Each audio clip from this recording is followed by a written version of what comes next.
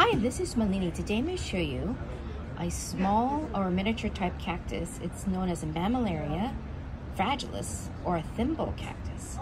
It's native to Mexico, and it's a small clustering cactus that's covered with white spines, and they grow to about 4 inches tall, so it stays relatively small.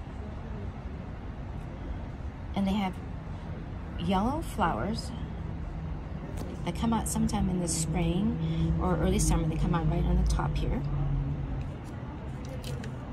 And it's dormant in the winter time, so you won't see a lot of growth during that time.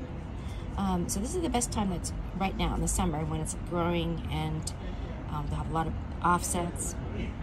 It's also cold and frost hardy. This is best in filter light, not full sun.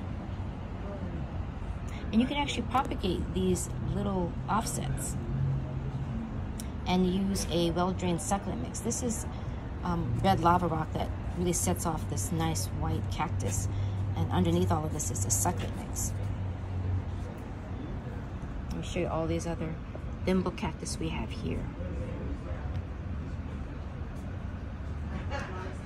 Thank you for watching.